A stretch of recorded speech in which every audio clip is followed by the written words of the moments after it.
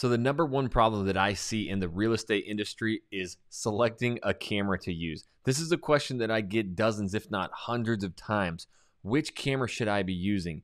At the end of the day, it's way more important to understand that audio and content is the most important, but we also want to strive for incredible video quality. And so you can do that, obviously, with just your cell phone and with a lot of other different cameras that, I've bought over the years. So in this video, what I'm going to do is discuss, the 6-8 different styles of cameras that I bought, including this $1,500 one that I'm looking into right now. Which one is the best for real estate? And I'm going to also talk about pros and cons of using these dang cell phones. So I have basically bought 6 to 8 different cameras. I'm going to go through a bunch of the different ones and which ones work best for real estate. So let's start with the story. And I remember when I first started shooting videos, you would go out there and you'd see on the Facebooks and the Instagrams all these realtors dressed up to the nines, super glossy, slow motion videos. And I thought, that's it. That's what I got to have. So the biggest mistake I made first and foremost was hiring a videographer. Yes, I hired a videographer. I got one video shot. It was about 2 minutes long, and I paid about $1,200 for that video. It got me no business, and there was no connection in that video. So paying thousands of dollars for the high production stuff, it doesn't work. And as you scale, grow, maybe you get into luxury, you might have to do that to tailor to your audience. But I've found ways, to get doctors, lawyers, professional athletes, everybody reaching out and calling us. And it's because of the cameras that I've been able to easily use. And so that's one thing we need to realize is how easy is it to use these cameras. So first and foremost, the phone. Okay. Everybody talks about, oh, you just have this phone in your pocket. You can use it. That's great. Hey, I started with a phone. Honestly, it was, I think it was back when the iPhone 6 or 7, one of those two. So it didn't have built-in stabilization, didn't have wide angle lenses. And so I've got it back in the cabinet there, but I had clip-on lenses. So I would clip an extra lens on here just to get wide angle. And then I had the gizmo, whatever, the gimbal. It was $180 and that would hold it. But once I put the clip-on lens and the microphone attachment, it was too heavy for the gimbal. So now I'm hundreds and hundreds of dollars into a bunch of accessories for this dang phone. But here's the biggest problem that I have with people using their phones. For TikTok, for Instagram, that's fine. Doing quick little short 15, 30-second videos for Instagram Reels or TikTok, you'll want to use the phone, and it's very simple.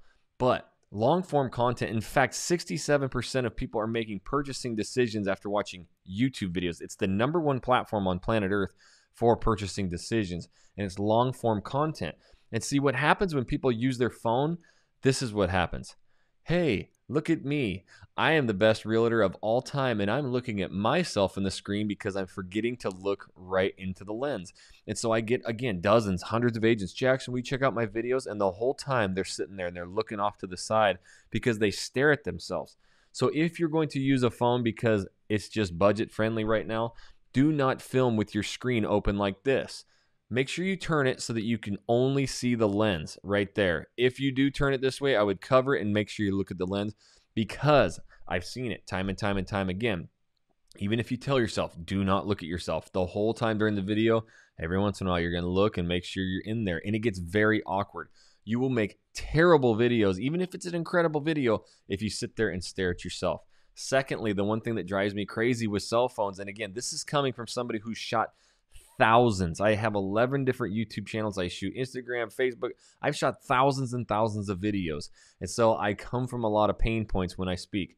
Shooting with a cell phone, I always forget to turn it off, right? I don't turn it on to airplane mode. And I could literally turn it on to airplane mode, smash it with a sledgehammer, and pitch it out of an airplane, and I'm still going to get 47,000 notifications. There's like zero way you can shut everything off. But when you do forget to turn it on airplane mode, and that's why I like doing long form content, you're going to get notifications and it shuts your phone off, and then you lose your train of thought. And it just makes piss poor videos at the end of the day. And so I did it at the beginning just because I had to, but there was a lot of pain points, and I remember losing a lot of footage, and I remember also forgetting where I was at all the time. So my videos were very choppy because I had to edit so much with all the distractions. So I get it. The cell phone quality is amazing. I've done videos on how to shoot and edit with just your cell phone, and I could definitely make channels with it, but just know you're going to be looking at yourself all the time, and also those disruptions can really kill your video. So that led me down the path of, okay, I love vlogging. I like getting out there and showing what it's like to work, eat, sleep, live, play in these areas, because that stuff is getting searched 10, 12, 15 times a month more in YouTube than it is even in Google. So people are moving more than any time in the history of the United States, and they want to see what the heck it's like in your city. So when I was carrying the phone with all those attachments, it was just a pain in the butt. And I also had to get the video footage off of my phone. So now I wanted to get a camera. So I started looking at point and shoot camera. I was going to go with one of the Sony, I think it's the A100s back in the day, about 2.5 years ago, and go with this point and shoot camera and vlog with that. And I started doing a ton of research, and it still didn't have the best stabilization or any at all. And when you did look at it, there was a lot more settings to it. So I almost bought it. I'll never forget that. I almost didn't. It probably would have been a great camera, but right then, the GoPro Hero 7 Black came out. So that's what's important, the 7 Black, because that was the first camera where they had the built-in stabilization and the most wide-angle lens that you can possibly create. And so that is what I ended up doing. This is a little bit more of a modified view of the original GoPro that I created the real estate vlog with. If you look at the channel Junkies, you know, the vlog, that's what I started, but it was before vlogging was a thing, so there wasn't all these kits.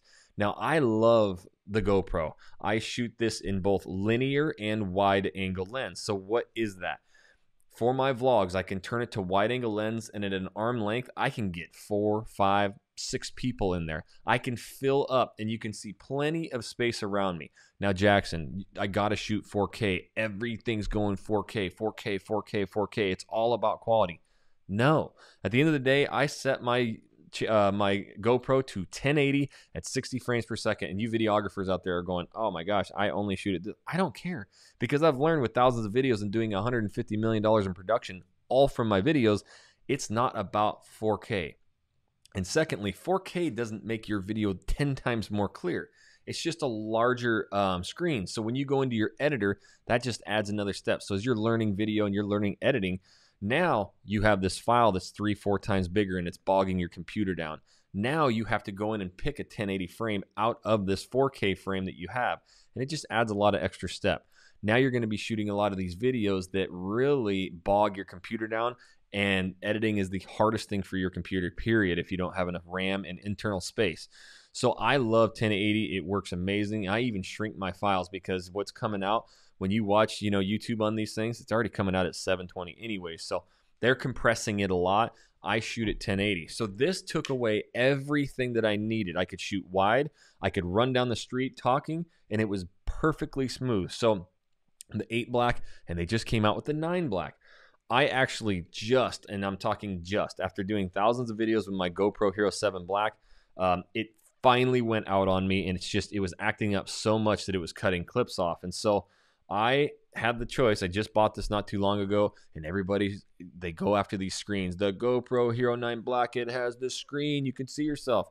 I didn't even do it. I saved the $150, $200 and got the GoPro Hero 8 Black, and I don't want the screen.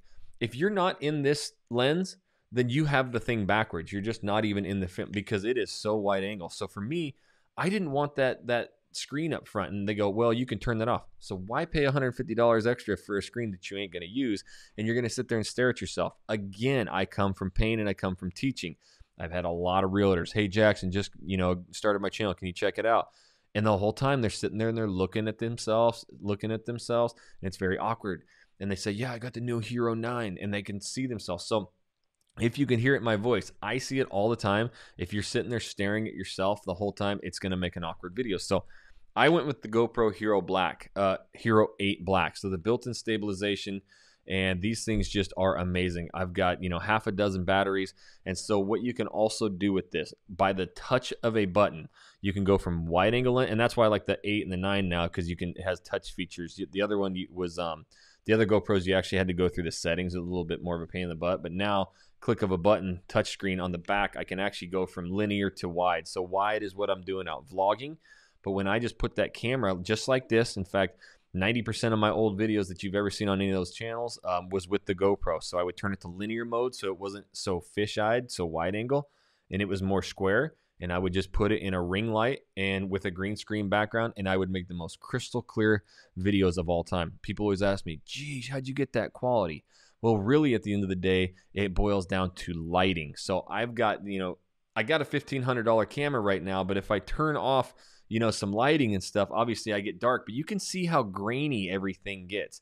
So even the best of the best cameras out there, that's pretty cool. Touch button. This is going to take a second to get back. They need the proper light. So that's what I found with phones, with GoPros, with anything. If you ever watch me out in the field, a lot of my partner, who I've partnered with, who partner with us at EXP, and if I shoot videos with them, they'll see me. I'm always out there, even on a cloudy day. I'll be looking up at the sky and find that sun, even through the clouds, and I'm going to make sure that I have that sun hitting me, because that is what I found the cameras need to make crystal clear. So even with that GoPro at 1080, at 1080 at 60 frames per second, just making sure I had, I put it in the ring light in a dark controlled room, and I would make crystal clear videos. Then this came out. This is the GoPro Max, and I'm like, this is it. 360 videos. I made a couple of them. Has two 180 cameras, and this was going to allow me to go out and vlog and stitch together to where people can actually scroll with their finger or turn around with their phone, and it's like 3D simulation, 360 degree. So I thought that was going to be it. I did it twice. It was a pain in the butt. This thing is $500, and again, what does it have on that side? A screen. So you sit there and you look at yourself, and it also has 6 built-in microphones. So I'm like, cool, it'll get rid of the microphone here. I went and vlogged with it a couple times, and it just, these microphones in there with any wind, especially if you don't turn them off, you have to like single out a microphone. It just cuts in and out, cuts in and out, cuts in and out. So I paid $500 plus for this. I used it twice, and it sits back there. So I'm not a huge fan of the GoPro. Or the GoPro Max. I would just get a GoPro Hero 8 Black. I think it is the most versatile camera, wide angle, incredible quality, and you can use it both linear and you can use it wide angle for vlogging, and it's going to be able to allow you to do basically any kind of video possible. And if you frame it that 1080 at 60 frames per second, that also allows you to slow your clip down. So that's why I shoot at 60 frames per second all the time, because sometimes, like, I hit the glare of the sun or a street sign, and I'm able to slow that down in my editor, and it doesn't chop. So when you shoot at like 24 frames per second and stuff, it will do that. Lastly, here is one for, hey, Jackson, I'm not going to get out in the community, and I love just kind of sitting at my desk. That's where I'm most comfortable. That's what I teach. See, a lot of people will shove things down your throat. You need to do this. You need to do that. Well, I've coached agents who have, gone out and vlogged like me, or they're like, Jackson, you ain't catching me outside. It's so awkward. Okay, then shoot at your office, right? And so this was actually a camera that I still use to this day. This is the Logitech HD. It's like the 920, I think it was, $60.